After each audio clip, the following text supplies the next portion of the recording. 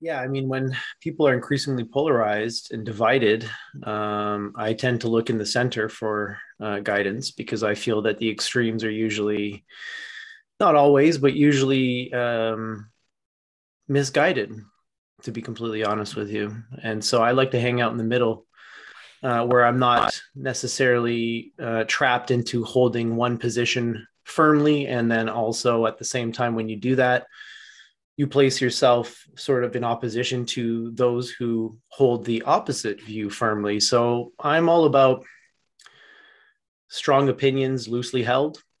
I'm all about just keeping my eyes open, observing, and trying to understand both sides and where they're coming from and to respect both sides.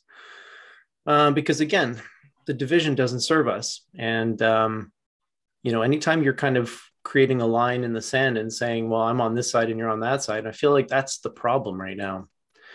And it doesn't matter if the line divides Republicans from Democrats, vaxxers from anti vaxxers. These are all broad oversimplifications and they don't serve us.